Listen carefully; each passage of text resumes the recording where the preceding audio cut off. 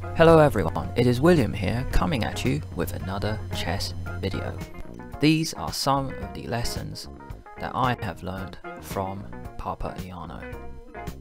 Lesson 14, Bishop E2, Knight F3, Bishop G5 in the Najdorf. A positional way to play. But how should black react? Let's check this bishop g5. Black plays bishop d6. Let's suppose black plays knight b to d7, intending whenever white takes on f6 to take with the knight. Yeah, so the idea is to retain control of d5. Yes. So white will now play a4, and we reach the same idea, the same type of position from a different move order. If black now plays b6, immediately he is much worse. Knight d2, bishop c4, yes, and white is much better. So this is a playable position, but after a4, knight b7 is a playable move, but black has to be very careful. a4, and now there is only one move to play, h6. So far, after h6, white, we didn't even mention it. White would definitely play bishop h4. Once again, he goes bishop h4. Now, if b6 again, knight d2, white is much better. If castle short, okay, you castle short with black, but then you postpone the problem. Yes, on the next move, I will ask how will you develop, my friend. So it's better to solve the problems immediately, in chess and as well as in life. If you don't solve it right now, it means that tomorrow it won't be solved by itself, it will be even bigger. So try to solve it right here, right now. And it can be solved by the move g5, and black gets a nice game. We saw this idea in the game of Navarra in the first round, in different position. Yes, it's slightly different, knight c5. So if black knows a lot about the Najdorf, he will definitely choose this move, knight d2, and this is a totally different story. Black has never played b6 or moves like this. Bishop e6, and black has a very good game. He can even castle on the castle long, if you can believe, in the Najdorf, or he can castle even short. For example, short castle by white. Let's play short castle, and short castle by black is very now it's very safe. Yes, there are no and breaks. the bishop on g3 doesn't stand well. If it was on e3, white may have an advantage. So this is a totally playable position for black if he plays correctly. Instead of knight b7, which was also playable, bishop e6 was played. Sorry, yes. So bishop e6. And now white has to take immediately. Because any otherwise, knight b7, any other move is totally makes bishop g5 totally. So for example, here knight the b7, bishop has been developed. yes, So yes. no need for No b6. b6, bishop b7, of course, and now black retains permanent control of d5 square. Yes, with great control. Yes, so yes. this is so bishop takes f6 is forced because knight b7 eternally controls d5 square, and then the bishop on g5 will only be hanging. So take bishop takes. Here you see on the screens at the bottom right, Sabino Brunello, the Queen brother d2. of Okay, Marina. I'm not interested about any players. I'm now excited only for. I know. Queen d2 is possible. This position exists even with the knight on b3. Queen d2. Instead of queen d2, he can probably play knight d5 immediately. Now black doesn't want to take on d5 because queen takes, and this is a very good, small but very annoying advantage. The bishop for white. coming to c4, very good control of the light squares. Exactly. So, but there is a problem here. He's threatening to take and take there. d6. I will give you two solutions. One solution is maybe queen a5 check, because this is a deep move, because if white plays c3, for example, black gets a very nice game after c3. Black will take on d5, and now white is forced to fill the weak square with the pawn, but we want to put a piece there, not a pawn. Black is at least equal light because squares and d6 pawn. After knight d2, actually, let's play knight d2, queen c7 and castle short. White to play. Black, surprisingly, can even play king e7. This is a very typical move because the king is absolutely safe on e7. No knight d5 check ever in this game, and no knight f5 check. The king is absolutely safe there, and put the rooks on d8 and on c8. Or play king e7 if you want people to talk about you. If you don't want, you can just castle short. I remember when Bobby Fischer did it. Yes. One game, everybody was. Yes, against Matulovic, and that was at that moment. That was a real revolution at that moment.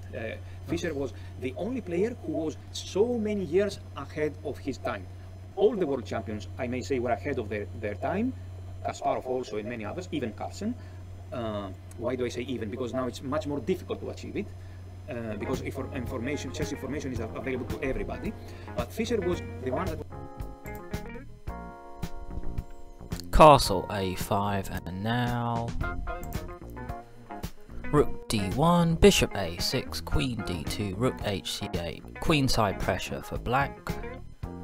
Take the knight, come in on c3, double on the c file, bring the queen in, g6, just a little waiting move, bring the queen in again, f3, final weakness, we come in on the e3 square. Queen comes into d1, taking f3. Picking up the e4 pawn, and it's over. Rook endgame.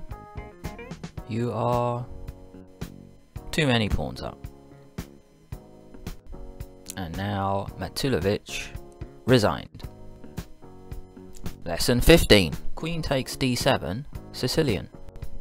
In here, it's playable. E5 is playable, knight c6 is playable, and a6 is playable. But I will tell you now, the worst move from a practical point of view for black here is knight c6. After knight c6, this is not a bad move, but from a practical point of view, now white has very easy play, and he will play the next 15 moves very fast and easy without thinking. Very typical ideas. Bishop d7, take on c6, bishop takes on c6, knight c3, and knight f6, bishop g5, castle long or castle short or whatever, and play very fast. So do not give your opponent this opportunity to have very easy play and develop his pieces and learn within just a few minutes. White can learn how to play this position. No, we don't give him this right. We play more complicated, more difficult stuff. So, so e5 was chosen by Brunello. Yes, bishop d7. Now knight d5 is almost forced strategically. Bishop d7 would, knight d7 is almost forced. Bishop d7 would be a mistake because bishop takes, queen takes, for example, queen d3, and now this d5 square is very weak. The light squares, yes, obviously. So knight d7. The difference is that here white has to either lose a lot of time retreating to b3 or. This is very similar to queen takes. This is a bit more modern way to play. Bishop knight 3, queen c6. Once again, instead of queen c6, if black plays knight f6. By now you should be able to tell, not you, but all the people who are watching, which is the best move. Bishop g5, and without thinking, take on f6 and establish a knight on d5 forever. Queen c6, castle, bishop e6, Sabino delays knight f6. What happens if white follows the same strategy and plays bishop g5 now? What will happen? H6 is the move, bishop h4. When I say knight on f6, I will take it. When I say bishop on e7, I will take it. But after bishop h4... Okay, it happened in the game. Yes, rook d1, rook c8 was played, and then he played here. Yes, so h6, this is very typical, and g5 is the only move. I have absolutely no doubt that without looking at the board, that black played g5, because this move makes sure that that the black knight will appear on f6, and it will stay there forever. Yes, this is... Knight f6, yes, and black has a very good game. Very similar lines may come from the open Sicilian Najdorf, or from the Sicilian with bishop b5 check. Lesson 16, Caro-Kann, amazing queen sacrifice variation. Chess never ends.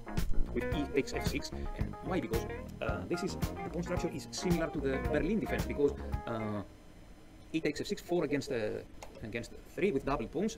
If we remove every piece, white is winning the pawn ending, but here black can play bishop d6. He has very easy piece play, and many times he plays c5, and he wins, at least in amateur or in international master level, let's say, he wins on the other side by blocking white's passed pawn.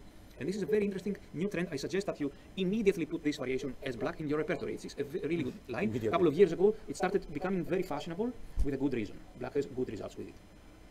Okay, so c3 is the most ambitious. Yes, bishop d3. The knight e2, this have been played because of rook e8. The computer will immediately show a good advantage for white, but this is not simple at all.